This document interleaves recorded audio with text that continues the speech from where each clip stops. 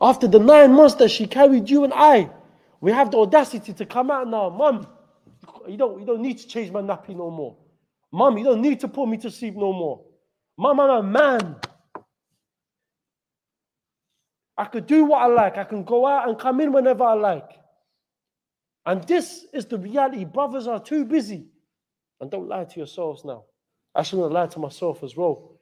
Brothers are looking to ride out for their brother that's sitting next to them, or for the brother that they know from the block, and so on and so forth, are looking to do 5 years in prison for them, 6 years in prison for them, for stabbing someone or carrying a knife and so on and so forth. But wallahi, you're not looking to go down to the shop 5 minutes for your mother or father.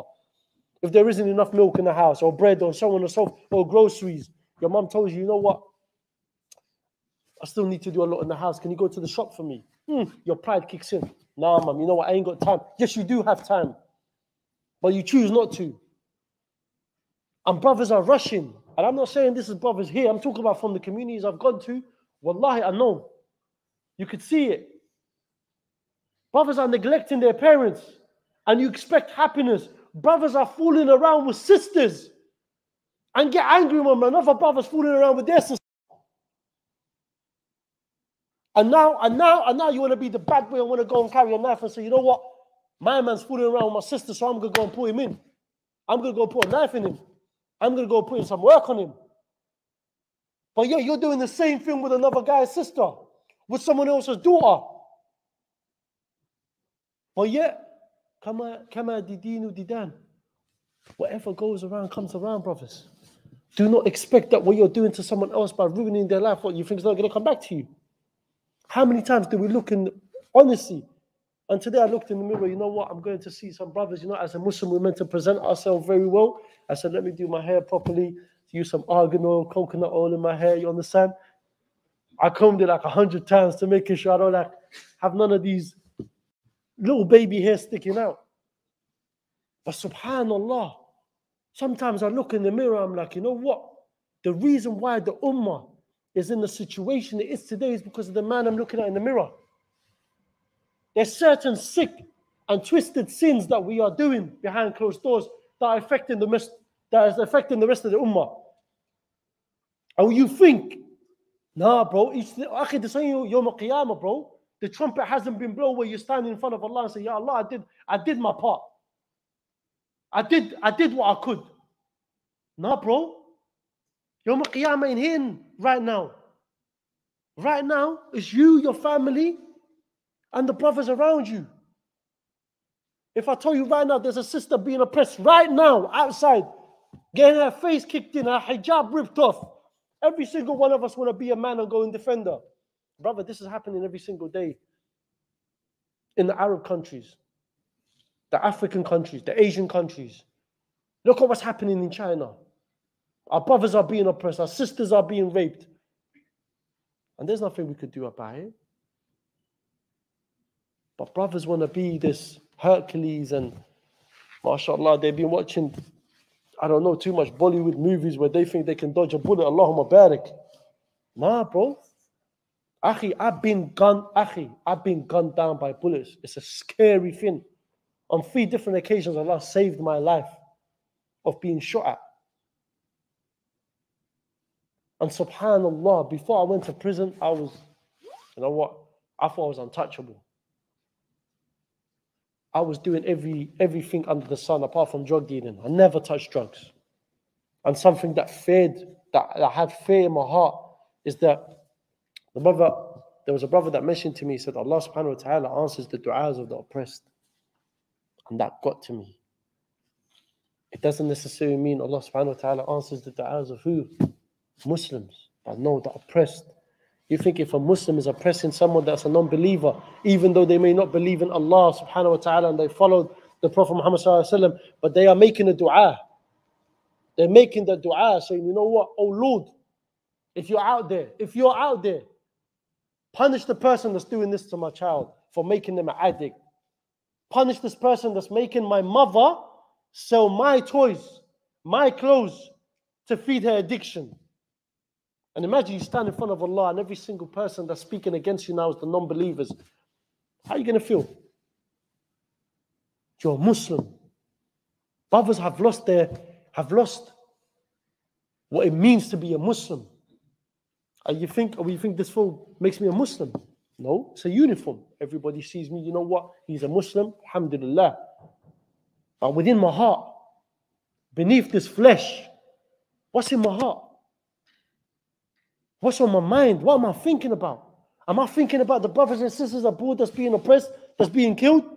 And wallahi, don't be arrogant now. Don't be arrogant. Wallahi, they're in that situation. We're in that situation now today. It's because of every single one of us. There's a sin. There's things we are doing behind closed doors.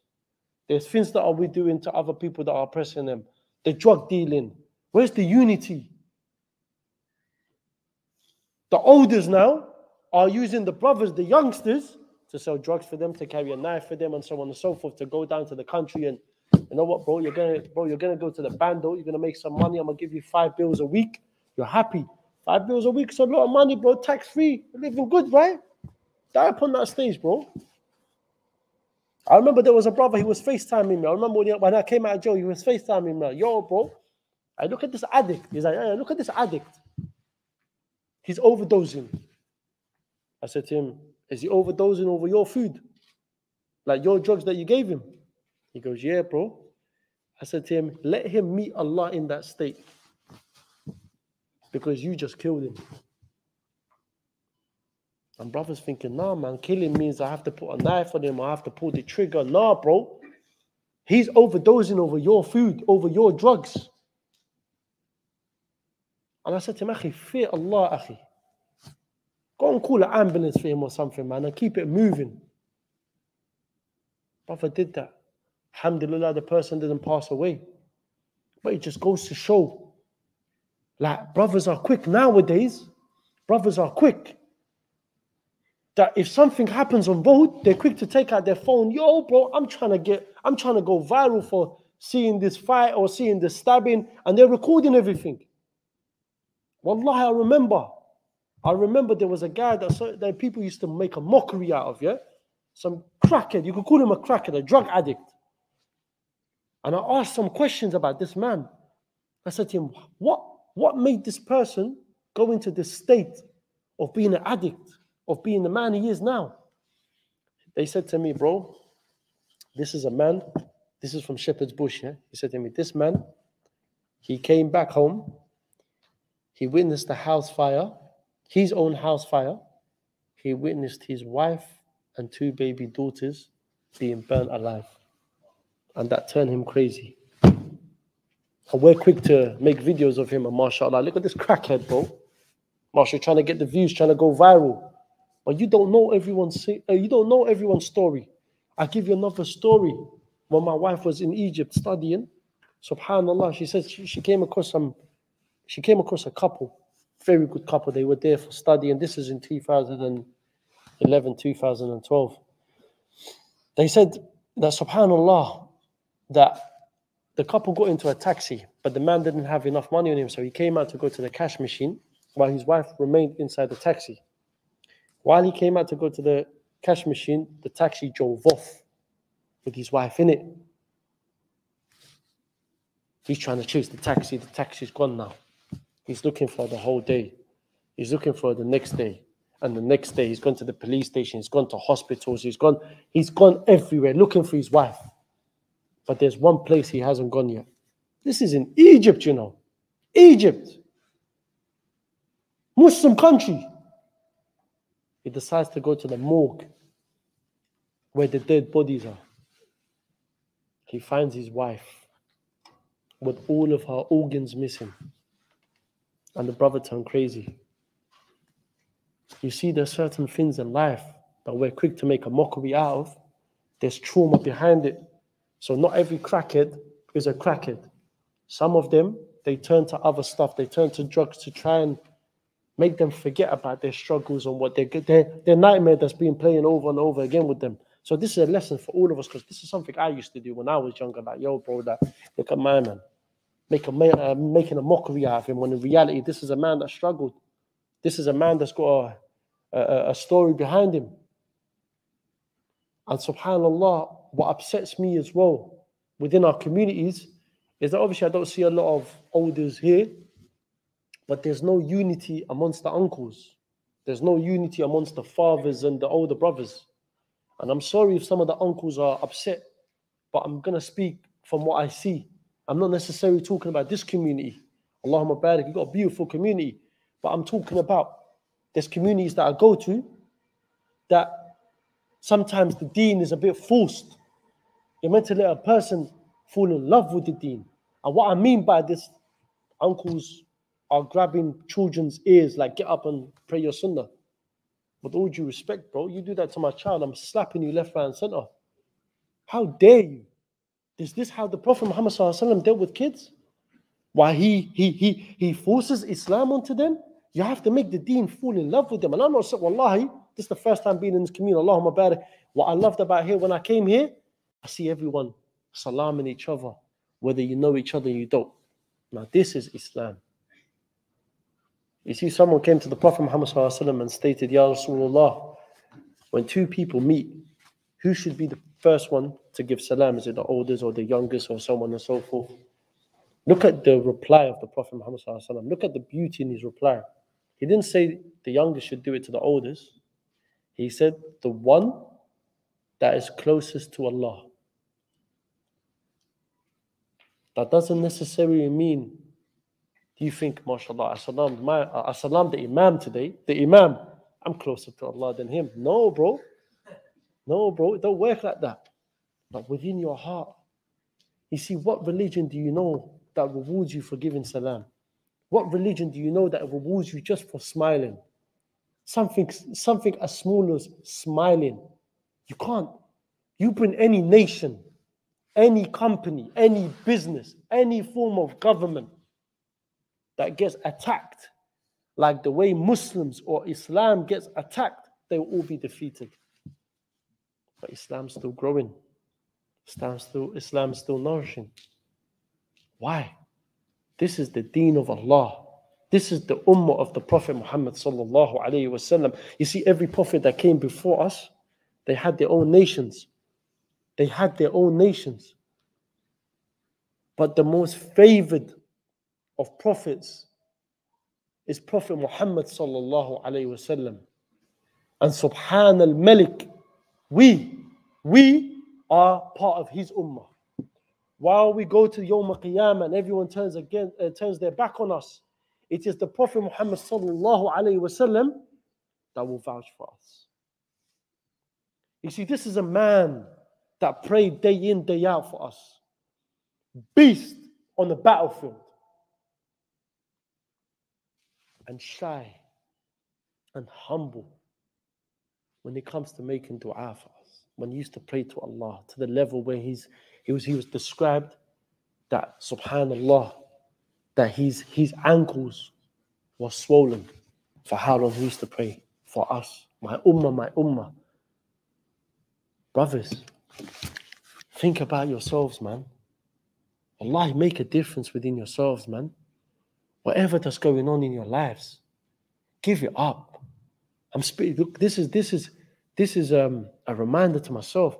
There's a lot I need to change. But you think just because I came off the roads and now I'm better than what I was yesterday and I'm better what I was on the roads. Akhi, it don't mean trauma hasn't still played up on my mind, bro. It don't mean things I don't think about. It still doesn't make me a better husband. Akhi, I'm one of the worst of husbands. I say it clearly. Sometimes the jahiliyyah that I used to suffer, that I used to do on the road, it comes back to me now in my marriage. And brothers think, you know what, brother, I say it how it is. I don't care how I look in people's eyes. I'm not the best of servants to Allah. I don't worship or make time for Allah like how He deserves to be worshipped.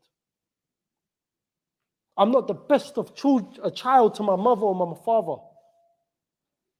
Sometimes, wallahi, sometimes you would think parents sometimes they get divorced. Wallahi, they get divorced. Not because of their problems they may have, but because of the kids.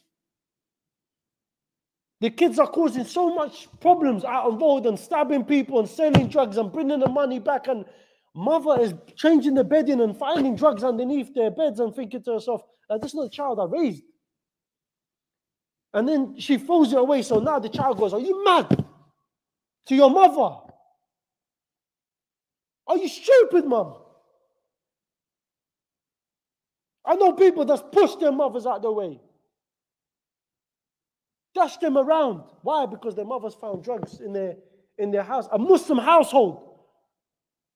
Threw it in the bin or flushed it down the toilet and they're going mad at their mothers. Brother, I'm telling you now, if you want to live this bad boy lifestyle that you're seeing out on road, or you're seeing out that all of these fake rappers that are doing, the fast cars, the girls, the money that they're flashing out in their music videos, I can tell you this. Wallahi, none of them is happy. Why do you think majority of the people that commit suicide are rich people? Think about it, brothers. Majority of people that are committing suicide are rich people. People that Allah gave them wealth. They're overdosing. Rappers are being called lacking without their security and getting shot up because of their name. Things are happening. And us brothers, like a waste man, especially me, thought I could be one of these men. Yo, let me start carrying a knife. Let me start carrying a gun. Let me start drug dealing. Let me start turning a man's face open to get that ratings, to get that status I want in my community. It doesn't work like that. You see Tupac. Everyone knows who Tupac is, right? Thug life, yeah? Everyone knows who that is, yeah? Look what happened to him. You know, Tupac got approached to do a movie, yeah? And this is an interview you could find on YouTube. He got approached to do a movie, and you think to yourself, hold on, what role did he? He said, we'll give you money, quite a lot of money as well, yeah? So we'll give you money, yeah, to play a Muslim gangster. He laughed. Why are you laughing? It's good money. This is Tupac, not even Muslim. Wallahu a'lam, from my knowledge. He said, why do you want me to play a Muslim gangster? They're like, it's to play a movie role, a Muslim gangster. He said, there's no such thing as a Muslim gangster. So I'm not going to be fake. This is a man, thug life, gunshots, music videos with women and money and shootouts. This is a man that's telling us that there's no gangsters in Islam. But yet we wanted to be like him. Yet we wanted to live this thug life. Wallahi, name me one gangster that's a Muslim. True gangster. I'm going to tell you who the true gangster is. That Allah subhanahu wa ta'ala, He Himself talks about in the Quran. Fir'aun. You know Fir'aun? This is a man that thought he was a God himself. Astaghfirullah al-Azim. Fir'aun was the biggest gangster that ever set foot on earth. Look what happened to him. And you'd think for us as Muslims, we want to go down that path and really do something and make a difference of ourselves. I'll tell you this, brothers, though. The brothers that have thought about it, maybe we're at our age, we're confused. Anywhere between 17 to 22, 23, we're at that confused age where we're trying to find ourselves. And Allah subhanahu wa ta'ala says in the Quran, yeah? He said, Bismillah ar-Rahman ar-Rahim, وَلَا تَقُولُونَ كَالَّذِينَ نَسُوا اللَّهَ فَأَنْسَاهُمْ أَنفُسَهُمْ. Do not be like those that forgot Allah. For indeed Allah made them forget themselves. How many of us forgot ourselves? And you may think, bro, how do I forget about myself? You smoking weed? Yeah, you forgot about yourself, bro. You missing salah? You forgot about yourself, bro. You drinking alcohol? You forgot about yourself, bro. Why? The body has rights over you. So now, this dunya has become your paradise. The hadith says this dunya is like a paradise to the non-believers. Why are we acting like non-believers? Wallahi, the moment you make your akhirah your priority, uqsumu billah, this dunya will chase you, brothers. You see this madrasa or Quran and being good to your parents. You see your parents are getting old, man. You could see them having grey hairs. You know, you see your mother. Now at home, she's taking off her hijab. You're like, wow, you're looking at your mum like, wow, man, her wrinkles are really coming through now. Appreciate your parents. Appreciate what they've done for you. And wallah, I remember days where I used to come home, I think to myself, oh, here we go, Mum, why are you still awake? Now looking back at it, it hurts me.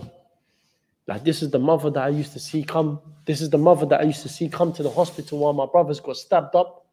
My mother's coming to the hospital, bro, and she's sitting on the floor and she's crying her eyes out. She's making dua, Ya Allah, give my son another chance.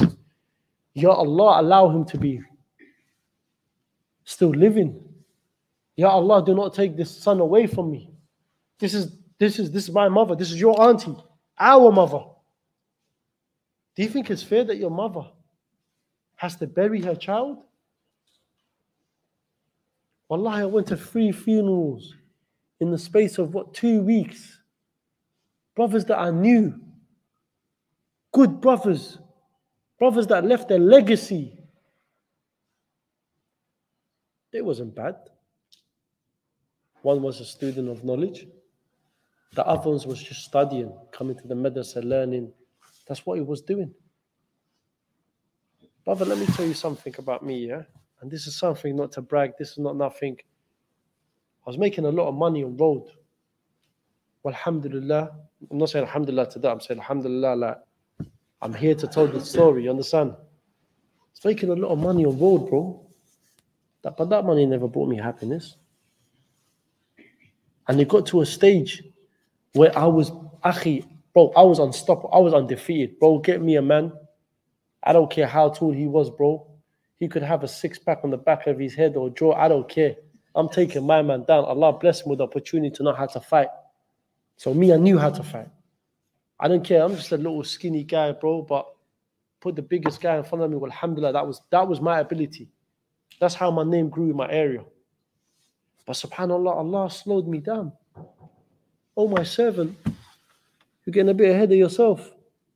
So do you know what Allah done to me? Allah put me in prison. So I went to prison in 2012. Throughout my whole sentence, there was good times. When I mean good times, I mean, like, subhanAllah, like, I really got closer to Allah. Reading books, learning the deen, reading about a lot of companions and their life and the Prophet Muhammad sallallahu alaihi wasallam. Like, I fell in love with the deen all over again. And sometimes I would read a book over and over again because I had a long sentence. So sometimes I'll read the book over and over again, and sometimes like, my understanding would get better and I would learn something new. But when I was in prison, I'm going to tell you about the day where I went to prison. The day I went to prison, my mother saw 4 of her kids leaving the house that day. None of us returned. Me, my older brother, and 2 of my younger brothers. We left that house that morning. None of us returned. I knew I was going to prison. I packed my bag, kissed my mum. Mum, I'll see you when I see you because I'm getting sentenced. I was on tag as well. So I went there. I got sentenced. My brothers came back to the area. Both of my brothers ended up getting stabbed. The same day I went to prison. And both of them got arrested for attempted murder because they shot someone as well. My older brother came back from work. He saw the commotion. He saw my brothers being stabbed. I'm in jail. Saw my brothers being stabbed. What did he do?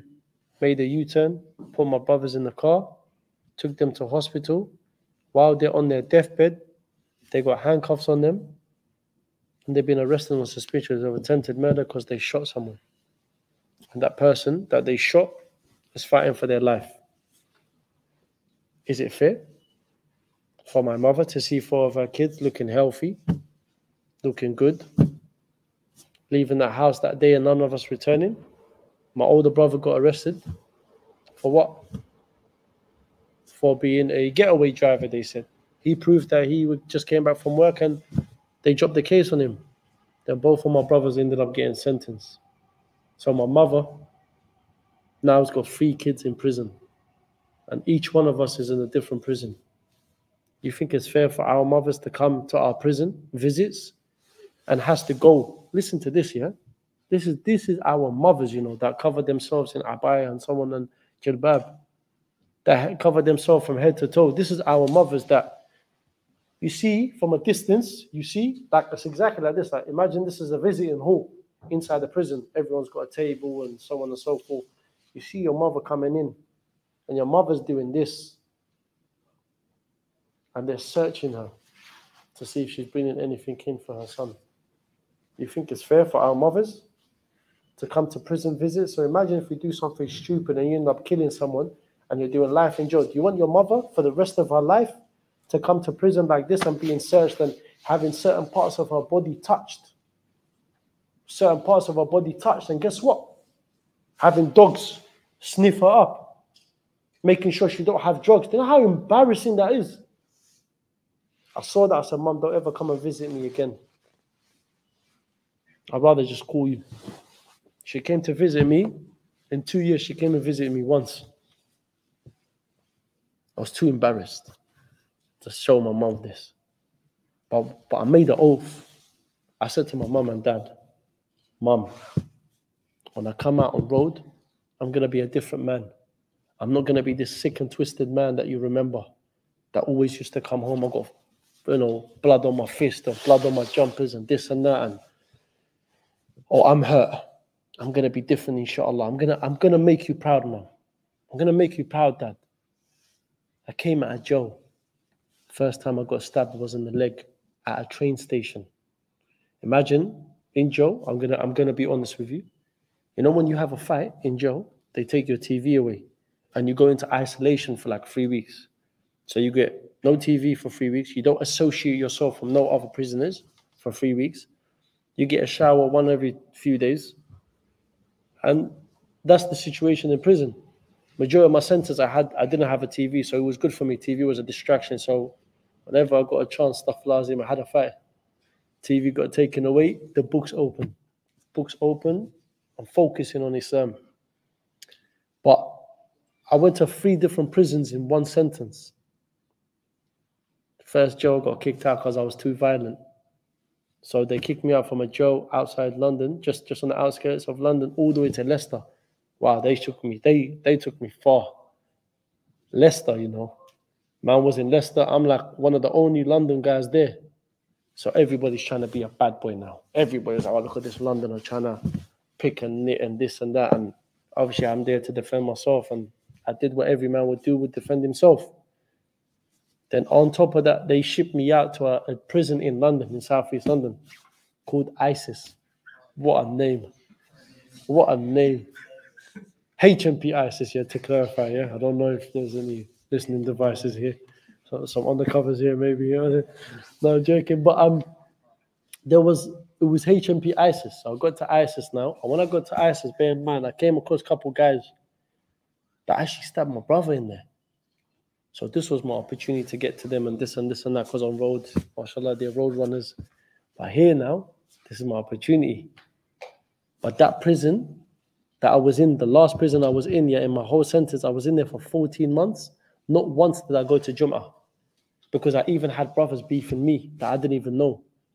Brothers were randomly punching me in my face while I'm going to education, or I'm going to the gym, or I'm going to, randomly, I'm walking, and just get punched in the face. And I'm like, Lord, let me just, who the hell is this guy?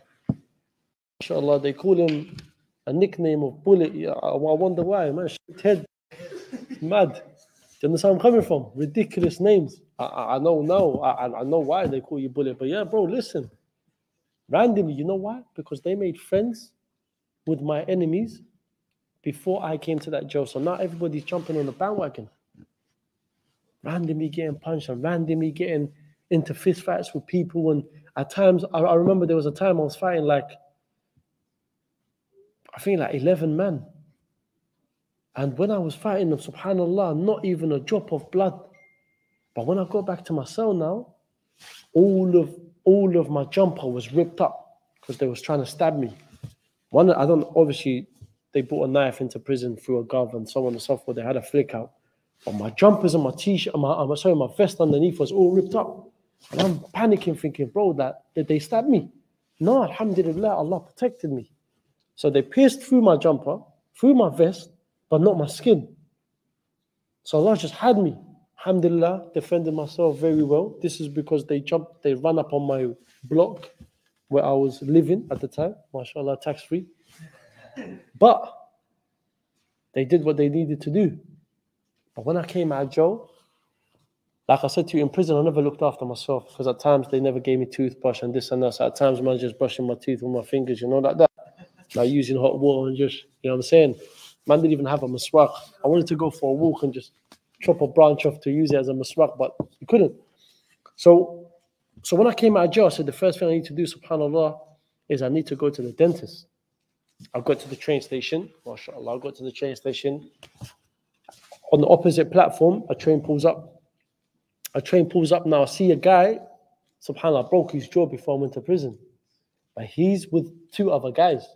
So this guy's coming onto my side, but bear in mind, I found out that he became a Muslim. Alhamdulillah, I was happy. Yeah, I didn't know, thinking if anything's going to pop off.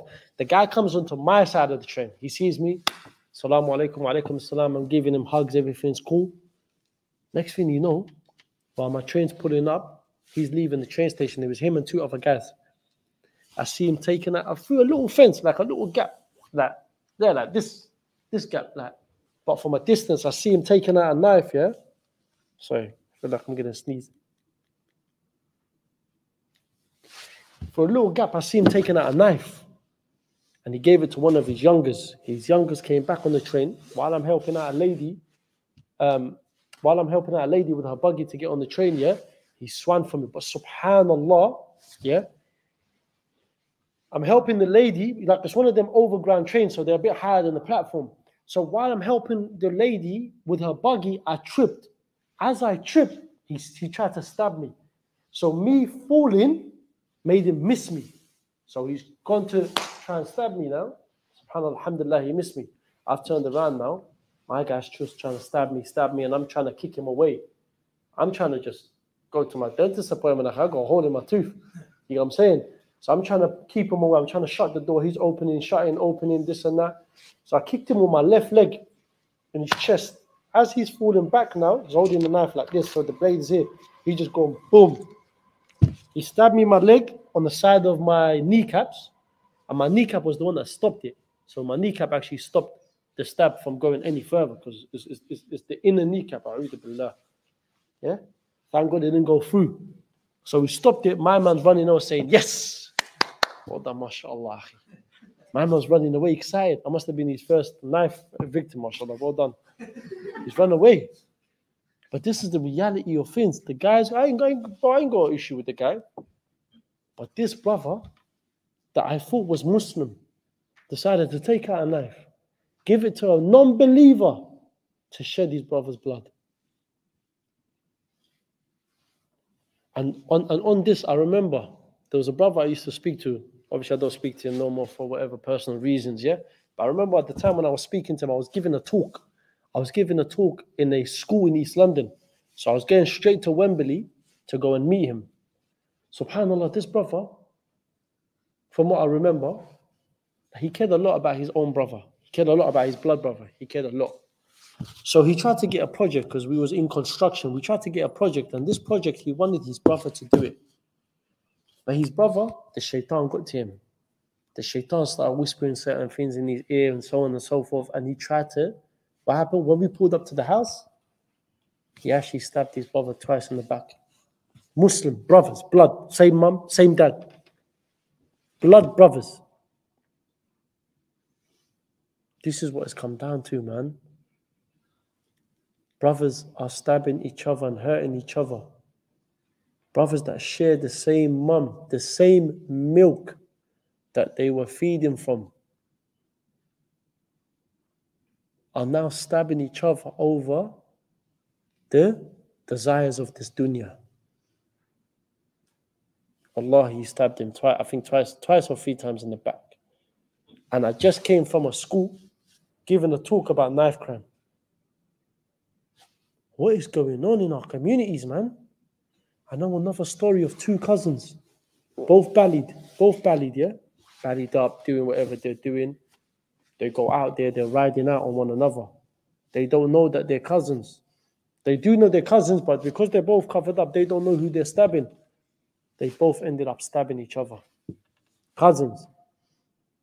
Your mother is the sister of my mother. Cousins. This is Muslims. So they ended up running away after stabbing each other, but both of them. When he got to the hospital, one of them pretended that he got stabbed somewhere else, so he doesn't link to this stabbing if this stabbing comes to the hospital. While he's laying in the hospital, he's laying down, he sees the guy wearing the same clothes that he stabbed up. He's coming. They're doing CPR. They're trying to keep him awake. When they took off the balaclava now, the belly that he was wearing, the guy that stabbed him was looking at him and goes, and just breaks down into tears. His cousins passed away now, and the one that stabbed him is looking at him saying, "Oh my days, I just killed my own cousin, and I didn't know it was him because he was covered up." This is the reality. And you would think that the ummah is going to be in a good place? Nah, bro. It don't work like that. Even though I knew the guy that stabbed me, I knew where he was, so forth, I left it to Allah because I made the oath to my parents. That I'm not going to go back to that life. As time went on, I ended up going to work on my first day at work as a construction worker. First day at work.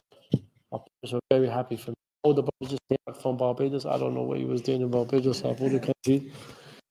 As I said, came back. I'm talking to him, bro. I was talking to him on Tuesday evening because he came back on Tuesday. Bro, I'm working tomorrow. He's like, I'm happy for you. Now, subhanAllah, bear in mind, my other brothers are in jail. So I just do something, make a difference in my life. I went to work the next day, went to work. I came back to the area. Guess what happens? Akhi, I don't know where it is for people being stabbed outside chicken shops. Wallahi. Them man there love their chicken, innit? Wallahi. So imagine I went to the masjid, came back to the area solution, went to the masjid.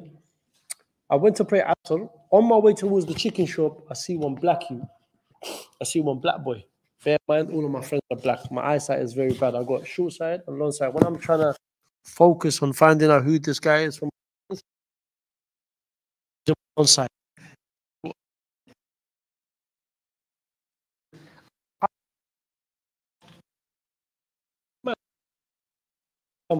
Community, but I see this black guy. He's kind of moving a bit dodgy, like he's agitated, like he's waiting for something. So I was with a brother. I said to the brother that's with me, I said, "Bro, walk in front of me and act like you don't know me. So if this is a pagan, if this is an enemy, I'm gonna deal with him." He said, "All right, say no more." The brother walks. The brother spuds him. When the brother spuds him, I got comfortable, thinking if he knows him, I know him. As I got closer to him, the brother spuds him. I see him. It's a guy I went to school with. "How you doing, man? How you been?" I'm wearing my high top, high vis, my hard hat, my construction combat trousers, everything. Like I'm first day at work, Akhi, man. I'm walking around my area, even though I've got enemies. I'm walking around my area, Akhi, man, the angels are protecting me. Everything's calm. I'm cool. Like I forgot I had enemies because I was so excited. I'm working now. As soon as I turn around, so I'm talking to him like this, everything's cool, hugging each other, this and that. So this is him.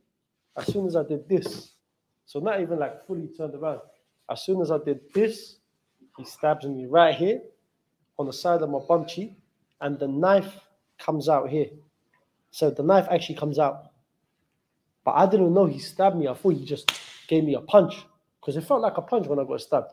So I've turned around now. I'm trying to fight him, but I'm weak. Like my left leg, where all the power comes, is weak. So I'm trying to fight him, but I'm just feeling weak, and I feel like hot boiling water running down my leg. I'm like, wow, did he just throw hot water at me? But no, it's just the blood. The blood, when it comes out of the body, it's very hot. So I'm like, oh, and I realized I've been stabbed. So I took off my hard hat, I threw it at him. It just lands there. There's no power in it. As soon as my hard hat dropped, my friend that was with me kind of froze. I'm not saying he's a waste man, but I'm not along bad, a very, very good brother. But the brother that was with me, he's just like, what just happened? So I've run into the chicken shop now and I said, yo, boss man, I've been stabbed.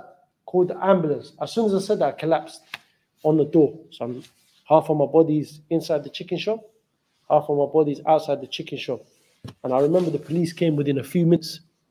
Like, they knew who I was. They know me from the community. So the police were not stupid. They're like, oh, hello, you all right? What's your name?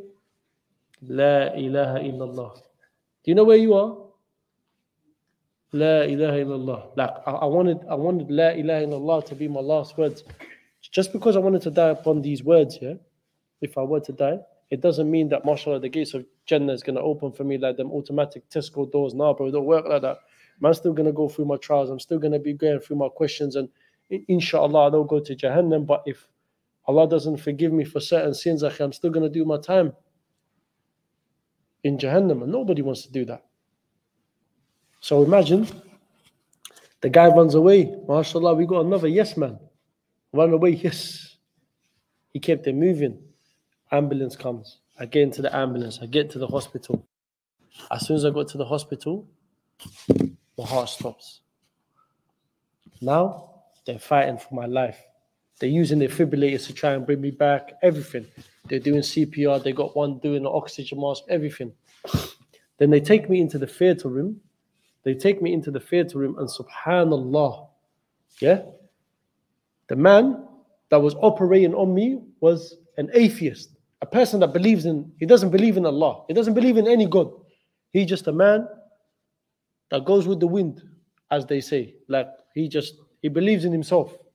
Like, bro, there's no such thing as Yawm al-Qiyamah, Day of Judgment, and so on and so forth.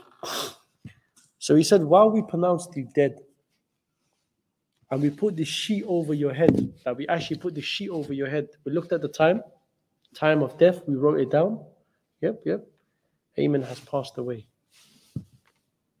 And then the doctor said we was discussing amongst ourselves as who's going to be the person to go and inform my family and friends that I've passed away.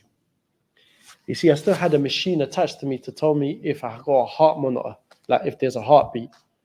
So, but on that machine, it just goes, dee. So there's no heartbeat. He said, we gave up on you, Ayman. He said, just as I was about to leave the surgery room to go and inform your family and friends, your heartbeat came back. He said to me, Ayman, in my all professional years of being a surgeon, I've never seen this. This is him narrating it to me. And he was like to me, rush back. And we operated on you for 18 hours. And I said to him, why 18 hours? He said, Ayman, how you got stabbed? He went through your intestines, your blood vessels, everything you can mention. He damaged me pretty bad. He said, your feces, your poo, was basically open, but in surrounding every organ. So we had to basically clean out your heart, any poo that was around your heart, your liver, your lungs, this kidney, they cleaned out my whole body. Then they did what they needed to do. Until today, I suffer from nerve damage on the left side of my body, which results in me being in pain 24/7. 24/7, I'm in pain. Even now when I'm speaking to you, some days is bad, some days is doable, like today is okay. Some days I don't even wear a sock, that's how bad it is. So when I'm sleeping with a blanket, I can't even put a blanket on the left side of my body because it's so painful. I've got the sensitive side of the nerve damage, not the numbness. I've got the sensitive. So imagine, then I woke up with something on my stomach. I think to myself, what the hell was this? I said, yo, call the doctor back, man. He forgot something on my stomach. Nah, wallah, he forgot something on my stomach. What the hell was this? It was alien to me, bro. It was nothing I've never seen. So while I got stabbed, yeah, show you, I'm wearing my shoes from inside the house, yeah. So I woke up with this. So this is the bag that I have on my stomach. So this is a bag that basically means that you can't go for number 2. So nothing comes out of my back passage. Everything comes out into this bag. And what happens while everything comes out into this bag? I change it maybe once, sometimes twice. If I eat a lot, 3 times a day. Like this is what I suffer from. And sometimes, and I'm saying this to you as a man, yeah. It's a blessing having this bag.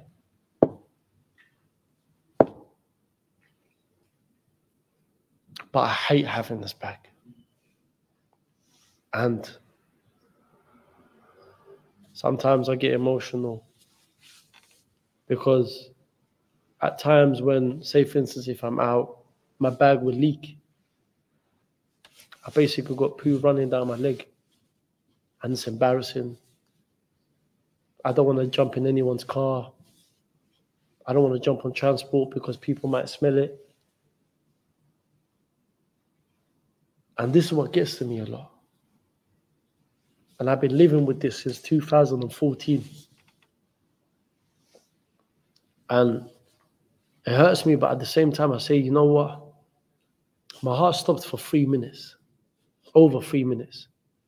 And Allah brought me back. And there was a sister, I remember there was a sister that said, Ayman, when I came back to Lucian Masjid, because I got stabbed not far from Lucian Masjid, she said, Ayman, I just came back from witnessing my brother's body. Her brother was a Muslim, but she was a revert sister. She said, I just came back from the morgue. I had to witness my brother's body. And I just found out that there was another person that got stabbed. I just didn't know that person was you, outside Chicken. And she said, Wallahi, 4 people died in my area. Stuff like 4 people got stabbed in my area. And you was one of them. Like in our borough, in that week. She said every single one of them died but you.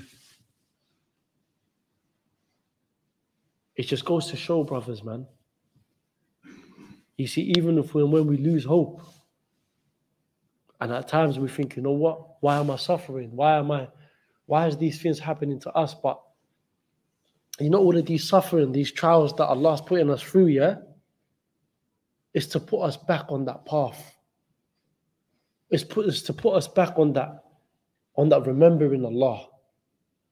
To not forget ourselves. Because wallahi, I've done a lot of evil things in my life. And when I got stabbed, I thought, you know what, this is the end for me. But Allah kept me alive, and I'm like, why? After everything and every family that I hurt and every scumbag that I put in their place and so on, and every God knows whatever crimes that I've done, that I'm not going to expose them. Why are you keeping me alive? Why is it that you're choosing me and the 3 other people that got stabbed in my area the same week as me is dead but me? But Allah chose for you to wake up today, like He chose for me to wake up today. You see, some people go to sleep every single night and they don't wake up the next day. Some of our brothers and sisters are in our countries, back home. They go to sleep and next thing you know, they're waking up in the grave, man. They're waking up and they're being questioned. This is the reality. Because a bomb is dropped on their house and so on and so forth. Brothers, you don't understand how much of a ni'mah, of a blessing there is to be a Muslim. That you wake up as a Muslim. And inshallah, we die as a Muslim. And for me to be stabbed, and for me to be here, and I'm trying to show you brothers to learn from my mistakes. There's many things I want to say, but I don't want to be too detailed because this is the first visit. I'm going to tell you the detailed crimes and things that we used to do. And wallahi, we never used to get pleasure from it. And on top of that, do you know what? I got kidnapped. After I got stabbed, 6 months later, I got kidnapped. And then the kidnapping was so severe. And what they done to me is the torture they put me through and the bleach they forced me to drink, and the petrol they forced me to feed, and other substance till today, I don't know what it was. They tortured me badly to the level I had to have another surgery. And when I had another surgery, they removed 2/3 of my bowel. You see, this table is about 1.5 meters. So imagine another table. And they removed about 2/3 of my bowel, so about this much. And this is what I got left. And some people are like, how do you still cope with yourself? And there's something that I say to them. I say to them that I can eat as much as I can, and I can never get fat. Because 2/3 of my bowel has been removed. So you always have to look at the good side of life and what Allah gives you. But what got to me after the kidnapping, and I'm going to finish up on this inshallah, yeah, is that I got told I can never have kids. Because of how the person stabbed me and what they done to me in torturing, is they told me I can never have kids. And that killed me, man. I feel like I'm a man that needed to have a child of my own, have a little mini Ayman running around.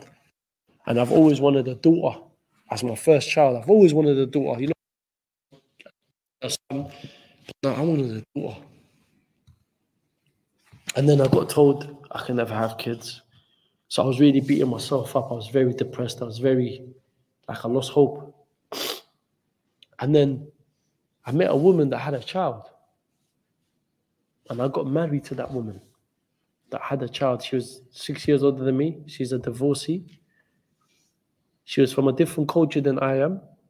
And she had a child. So I said to myself, you know what? This is a sign from Allah. Allah brought me this woman into my life because she knows I can't have any kids. So therefore, Allah gave me a woman with a child so I could take care of this child or try to take care of this child like he's my own. And subhanAllah, there was a time I was speaking to my teacher. My teacher said to me, Ayman, I know there's something that you want very badly. And I said, I do, because every time I wanted to speak about my own kids, subhanAllah, I get emotional. He said to me, Ayman, give in charity. But Akhi, I do a lot of charity, like physically I do a lot. He goes, no, Ayman, give in charity. Because the Prophet Muhammad said, give even if it's half a day. I said, say no more. I went to the bank. I told to the woman behind the cashier, I said, give me everything in my bank. I want every single penny out of my bank without telling me how much it is. The hadith says you should give money with your right, that not even your left hand knows or has knowledge of it. So I said to the woman, give me everything in my bank account, put it in the envelope, let me sign for it. I went straight to the masjid, I gave it fi sabilillah. Akhi, it could be 5 million check, I don't know, Akhi, I wish I never had that. Or it could be £5 with a few pennies. But I gave everything away. A month later, my wife gives me a gift. I'm like, yeah, mashallah, she's giving me a watch or something. You get me? It's like a little package like this. It's quite long. I was very excited. And then in that package, it was my wife's pregnancy test. I got told I could never have kids. I lost hope in Allah. You see, I gave up on Allah, man. Through the suffering and the pain and the torture that I went through of getting kidnapped, being stabbed on 2 occasions, I lost it. Mentally, I'm not there. Till today, mentally, I'm still not there because I'm still suffering through some of the traumas. And I'm going to be honest with you, brothers, man. Some of the traumas that you go through on the street life, it follows you throughout your whole life. And sometimes you don't know how to deal with it. So even counseling or therapy doesn't help. Do you understand where I'm coming from? And Allah subhanahu wa ta'ala blessed me with a daughter. She's just turned 4 years old. You see? You gave up on yourself. I gave up on myself. But Allah is the best of plans. Allah knew when to give me a child. I tried for a child for 3 years and I didn't get nowhere. Then Allah gave me a child at the moment where I was at my deepest depression. And Allah gave me that child. The same Allah that split the ocean for Musa alayhi salam would be the same Allah that would do miracles like that for you, your family, and every single person you know. Because bear in mind, just because they were prophets and Allah did those miracles for them, you got to remember, before they were prophets, they were who? Humans. We're humans too.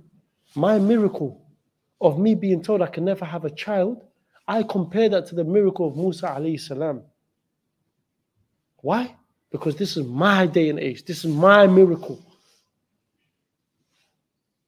And every single day that your soul asks permission from Allah to wake up, in order for us to make a difference, in order for us to repent and get closer to Allah.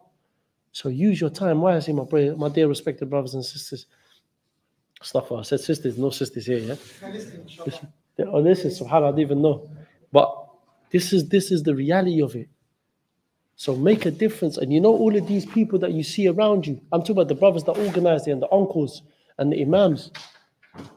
Wallahi, we should give credit to them because they come away from their mothers, their wives, their kids, for them to come to the masjid in order for them to make time for you. You think the sheikh and the brothers in the back that organize this, do you think they don't want to be here? Because of course they do. They want to be here because they want to make a difference within the youth. You man are the next future. You lot are the people that I want to lead the masjid, to lead the salah, to be an imam, or to be an engineer or something good of your life, or a doctor. So we could pray behind you one day, inshallah. Don't think that any of us that are wearing thobs, wallahi, that we're better than you, or we're out here giving talks to you thinking, you know what, these brothers coming to us. MashaAllah, I remember going to some of the talks, MashaAllah, there's brothers nudging each other thinking, yeah, my man's sitting up there thinking, man, he's better than us. Akhi, I'm the biggest scumbag. I'm the biggest low life. I'm the biggest waste man. I say it loudly. I say it proudly as well. Because I'm not the best of fathers to my stepson. I'm not the best fathers to my daughter or to my wife, to like a husband to her. I'm not the best of child to my mother and father that are still alive. I'm not the best of servants to Allah subhanahu wa ta'ala. I don't worship Allah the way He deserves to be worshipped. I still have my flaws. I still have my faults. But I'm trying. And brothers are trying to be someone like how we used to be. If you want to live that lifestyle of being a bad boy or a gangster, I'm going to say this to the sheikh as well.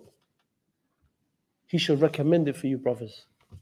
Go and be a bad boy on one condition. On one condition.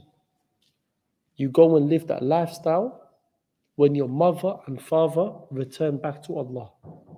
Because it is unfair for them to either worry about you or stress about you while you're either in prison or 6 foot under. East London has become a graveyard for brothers killing brothers. Why? For a name, for ratings. Brothers are carrying a knife that don't even have problems, for goodness sake. Who there? Akhi, what jinns are you fighting, Akhi? Big man tin. Who are you fighting, bro? You ain't even got problems. Man's walking around like, nah, bro, I'm bringing a knife into school because I want the man them to say to me, yo, man, you're my guy still. You're my guy. Rah, bro. But do you think your mother wouldn't know that knife is missing or something? Come on, Akhis, man. And sisters that are listening, don't let none of these brothers sell you a dream of that you're going to get married to them. Fear Allah. Focus on your Islam. And for the brothers that are taking advantage of these sisters by trying to do, Akhi, it's going to come back to you, brother. If it's not you, then definitely to your daughter. Imagine your daughter being oppressed, being taken advantage of, and even doing stuff with them. Because you used to do things back in your day. So don't be angry that's coming back to you now. Have to tawakkal ala Allah and think well of Allah Jalla wa ala. So Jazakallah khair for the community for inviting me. Alhamdulillah, I'm going to stay for some time anyway. For brothers that only have questions and so on and so forth. And subhanallah, I've actually got the kidnapping video on my phone. So if there was a projector or TV, I would have showed you. But I'm going to show brothers because I'm here. And the kidnapping video shows me being kidnapped and torturing me. And they went to the level of burning me. They went to the level of ripping the bag of my stomach. And also, they had me naked while torturing me tied up to a chair. But obviously this is something I'm not going to show you, brothers, because it's quite graphic. But I'm just going to show you the moment they hit me with a baseball bat in the back of my head. I'm unconscious and I'm being dragged. This is the reality of this bad boy lifestyle, man. I thought I was untouchable, and Allah humbled me by making me go to prison. Then when I came out of prison, Allah tested me to see if I was going to go back to my sick and twisted ways. But I kept firm. The same guy that stabbed me or got someone to stab me, now he's doing life in jail. Allah dealt with him. His life is ruined. You don't want to ruin two families, man. The moment you stab or kill someone, you've ruined your own family and you've ruined theirs. So remember that, my dear respected brothers and sisters. I love you all for the sake of Allah. Jazakallahu khairan for your time. And inshallah, when the Shaykh wants to come, I don't know if any of you have questions. I'm more than happy to answer. Jazakallahu khairan. Barakallahu feekum. Shukran, jazakallahu khairan for the nasiha and sharing your stories with us, because some of the aspects of the story is very personal, and you have to be brave enough to share that as well. It's not just, you can't just stand up and say things. And the whole purpose of this is that we take a learning from it. This is not entertainment. It is reality, and it has happened to Brother Ayman, and I know personally it has happened to other people. I personally know it has happened to other people. I'll just share a very short, very simple story. In Bristol, I just came from Bristol today. I've got my auntie, my fufu living there. So one of my relatives drifted away into wrong lifestyle. His friend got kidnapped from shopping mall, broad daylight, got kidnapped. Just like his drugs, dealings, money owed, they just came, they kidnapped him, broad daylight from a shopping center, right in front of a shopping center. Got in there, punched him, hit him, pushed him into the car. They tied him up his hand, and they're talking all big. We're going to take you, we're going to kill you, we're going to burn you, we're going to drown you, we're going to do this, we're going to do that. And they kept on speaking all the way through. The color of the people is not important. I don't want to say black, white. Of course. It's the characters. And it was his own car. They beat him up, put him in his own car, and they're saying all of this. This happened in real life in Bristol. And these two individuals were notorious. They were well known for these kind of activities. He had a silencer in his car.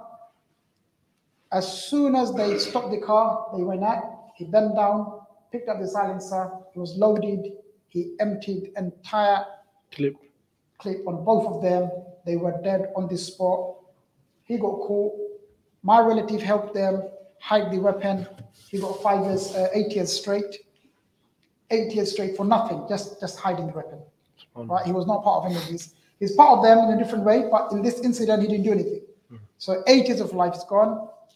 His son grew up while he's in prison. Okay, his wife had to manage everything. Family we were all shattered, and the other boy got life imprisonment. And the other two individuals died. They died on the scene, on the spot.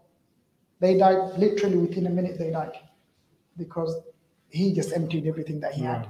So this is real, and we have to remember every actions that we do have consequences. 100%. That's what you have to remember. In this world and in the hereafter.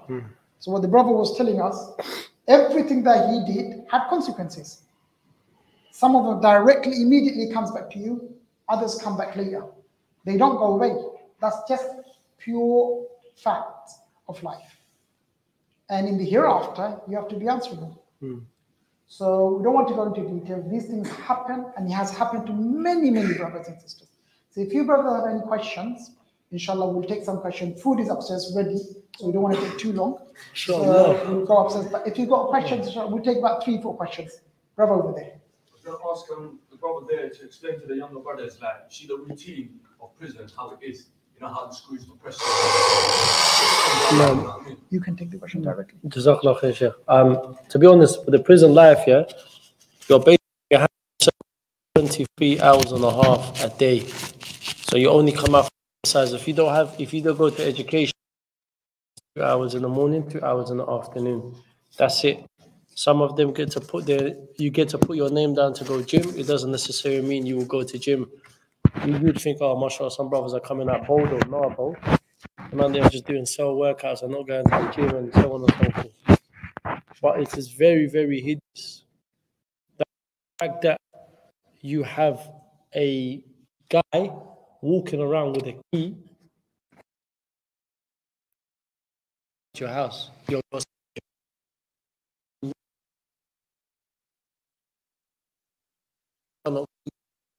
friend.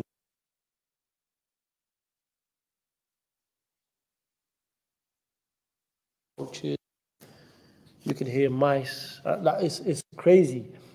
Sometimes, like the cell, the cell, like, it's here, this is it. So this is basically your soul. You got like your bed.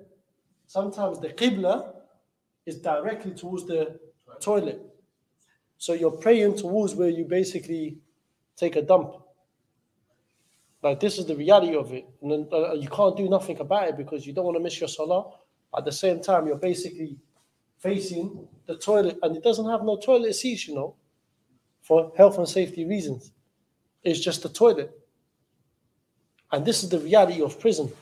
And some prisons you have to press the bell and you go on a waiting list to go and use a toilet outside of your cell. If not, they give you a bucket and you have to basically do your dump in the bucket. And then in the morning, so you're going to be sleeping in your own smell of poo. And in the morning, when they open your cell door to go for exercise, still like this, still today, some prisons, you have to go and put the bucket out into an actual toilet. This is the reality. You don't get to choose what prison you go to. And this is what the brother probably has heard stories or know. Prison lifestyle is a very disgusting lifestyle. Hygienic, everything, like your hygiene, everything goes downhill. So what the brother's trying to, alhamdulillah, he mentioned that. Because, and at the same time, the fact that when you go back to cell after visits, you feel so low, so depressed. But the people that just visited you go back to their normal lifestyle and so on and so forth. And this is the reality. So imagine that. Would you really want someone to go back and forward and opening your cell door, closing your cell door and telling you when you can eat and not eat? This is the reality of it. And imagine this for life now. Astaghfirullah for that question. Anything else? Yes, bro. What advice would you give to a person who knows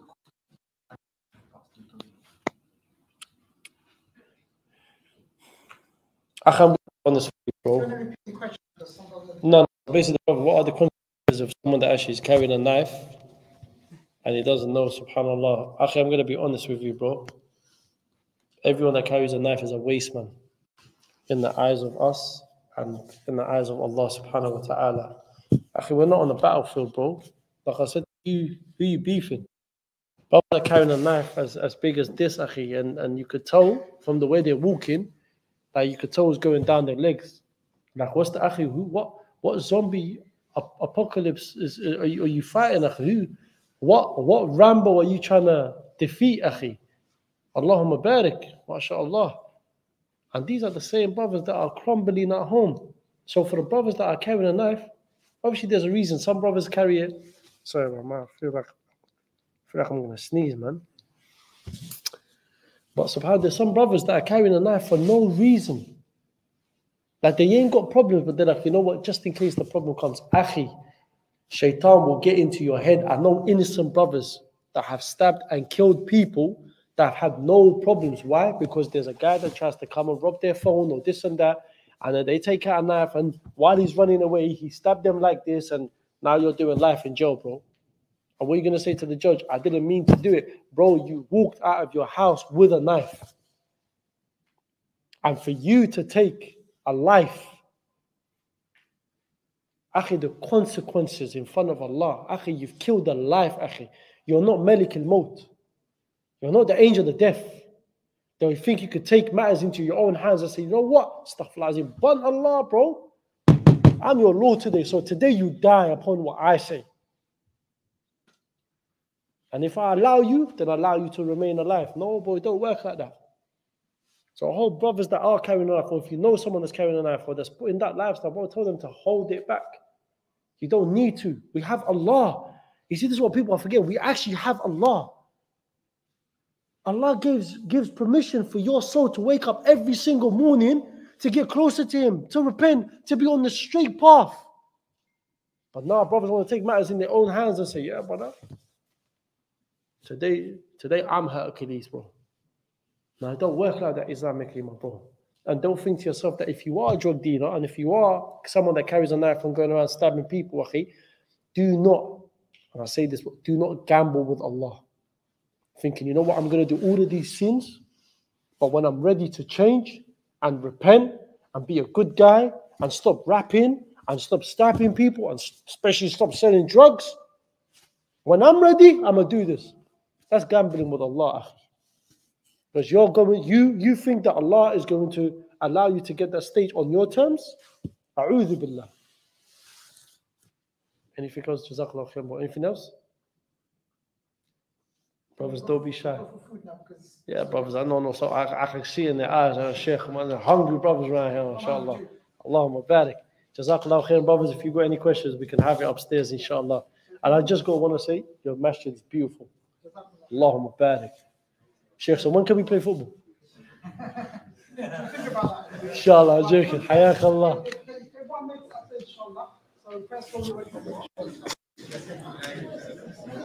I don't know how this works, bro. Allah khair for coming, bro. Akhi, you might coming for food, yeah? Jazakallah khair for coming. I've been seeing previously as well. Wallahi, I'm going to be honest with you.